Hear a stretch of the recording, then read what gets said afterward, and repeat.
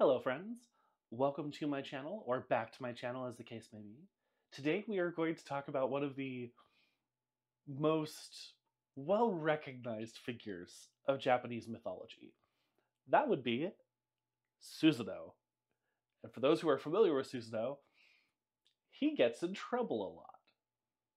So this tale I will be telling today is Susano's Crimes and the Sun Goddess. Let's get into it. As was only proper, Susano came to take leave of his sister, Amaterasu, before returning home. His sister, familiar with his temperament, garbed herself as a warrior, put her hair up in the masculine style. Fully armored, she gathered her bow and plentiful arrows to be prepared, not knowing what Susano intended.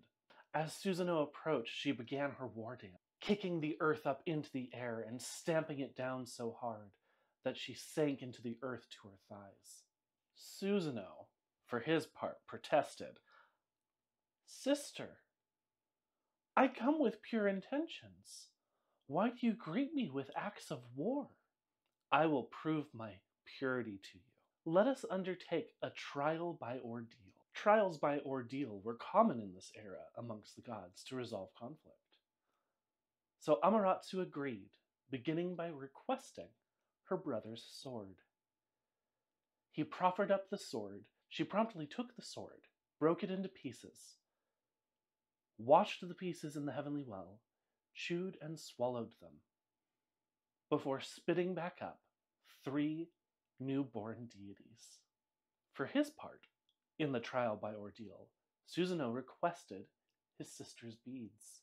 First she offered the beads from the right side of her hair. Susano promptly rinsed them, chewed them, and spat them out, birthing a new goddess. He then took the beads from the left side of her hair, rinsed them, chewed them, and spat them out. And from that spat came another goddess. Then he took the beads from her hairband, from her right arm and her left arm, and performed the same actions, birthing a total of 5 deities. Now this is where accounts vary.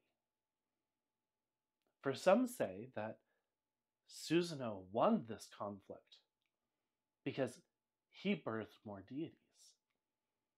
But others say that his sister Amaterasu won because they were birthed from her beads. While the conflict rages amongst the mortals who have chosen their favorite sides, the story resumes at a combined location. Regardless of the result, Susano claimed victory. In his jubilant glee, he ran around, splashing through the rice paddies, damaging the ditches, breaking the levees, and in general, causing quite the ruckus. If this was all he had done, perhaps the rest of the story would not have turned so dire. But finally, after disrupting the rice paddies, he went to the Hall of First Offerings, in which he promptly defecated. Amaterasu, always being a loving sister, sought to placate the other gods, saying, "Oh, he was just drunk. It's nothing to worry about. And perhaps he thinks that growing rice is wasteful." Alas, indulging bullies, whether they be mortal or god, never ends well, which Amaterasu learned to her great chagrin when just a few days later, Susano captured a dappled celestial pony, skinned it alive, and dropped the corpse into her weaving hall, causing such chaos and terror amongst her weaving women that one of them, she hit herself so hard with her weaving shuttle that she died. Amaterasu then hid herself within a cave, whether from fear of her brother's behavior or disgust, we do not know, for she has not yet told us. However, the consequences of her retreat, being the solar goddess, were quite dire. Heaven and earth without her light were struck by many calamities. The 8 million heavenly kami resorted to their usual tactic of gathering in council to discuss what should be done. At the end of their discussions, the heavenly kami brought together those who they thought could best resolve the problem. Bringing forth the necessary materials, they commissioned Tamanayo no Mikoto to make long strings of magatama beads. They commissioned the smith kami to make metal armor. They ordered the proper deities to make divinations ensuring their success. They planted and replanted once more the evergreen sakaki bush. They hung offerings on its branches and then performed the appropriate rituals. Then, Amano Tachikara Onokami, the strong deity, hid next to the cavern where Amaterasu had hidden herself.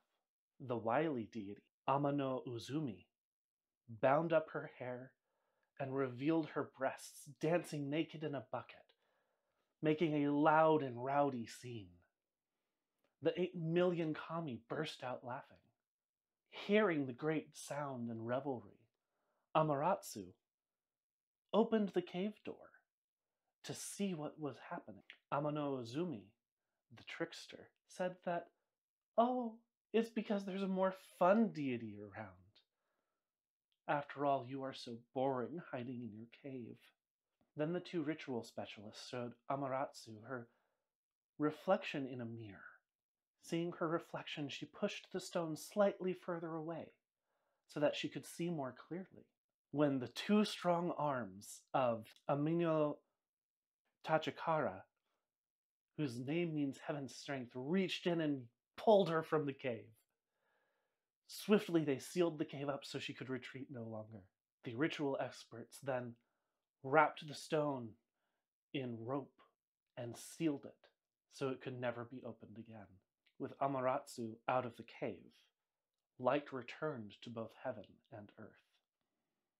As for Susano, the source of all this trouble, his sentence was harsh. His beard was shaved and he was fined 1,000 table offerings. His nails were pulled out and he was cast out from heaven. I hope you enjoyed this foray into Japanese mythology. I know that I am enjoying being able to share my interest in mythology with all of you. And if you have a different version of this story, because I know there are more than one, feel free to share in the comments. If you liked it, leave a like. If you want to see more content like this, or more about tarot or Reiki, go ahead and subscribe. Until next time, walk in the light, my friends. Bye.